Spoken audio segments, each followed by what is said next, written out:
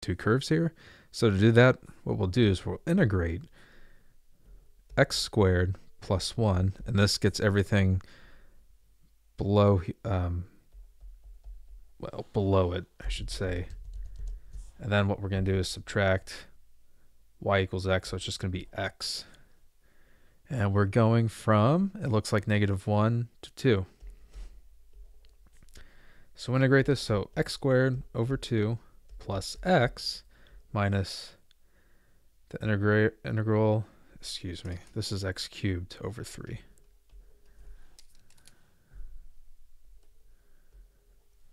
Minus x squared over 2 from -1 to 2. Okay.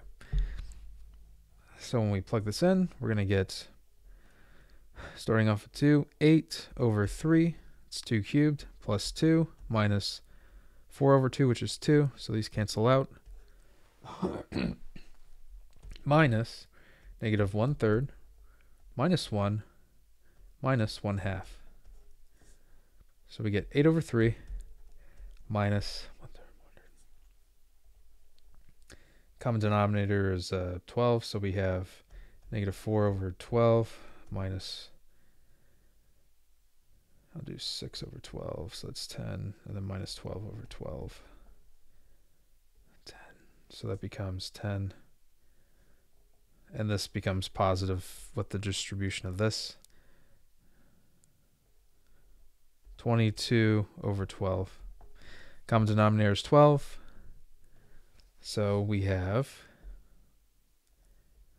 4, so it's 32, plus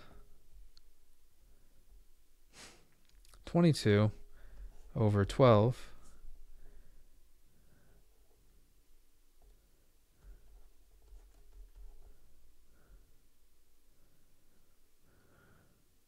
Divide through by 6, we end up with 9 over 2, or 4.5. And that's this area in here. And that's it. All right. I hope this helped you out. I appreciate you watching the video, and you have yourself a great day.